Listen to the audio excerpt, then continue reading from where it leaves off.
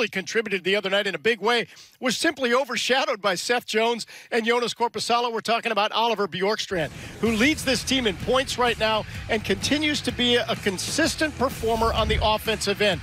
Obviously, 3 assists the other night, but look at his numbers over the last 8 games. Oliver Bjorkstrand, another reason, BG, that you can look at and say, okay, there's a good reason why you believe this team has got things turned around.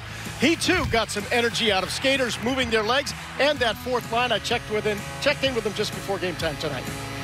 Yeah, no, I think it helps a lot. They come in with a lot of energy. They're banging their bodies.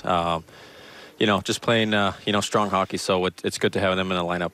The other night, you guys played so well on the forecheck. You out-hit Carolina. How important is it to have a little carryover from that game and bring that that same attitude into the game tonight? Yeah, I think for big parts of the game, that's how we got to play. I think the key in this game is just to do in the full 60. We know they're going to come out hard, and for us, it's just really important. We start winning these hockey games. So tonight is a big game. Oliver, you had a 3-point night the other night. On any other night, you might have been the first star, but Seth and Jonas were playing really well. What was working well for your game Thursday night, and what do you want to carry forward into tonight as well?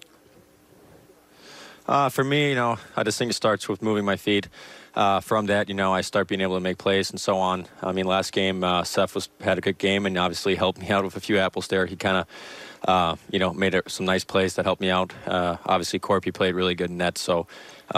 yeah, everybody's just got to keep playing well. Well, it's always good to have you on the score sheet. Good luck tonight, and thanks for this. Yeah, thank you very much.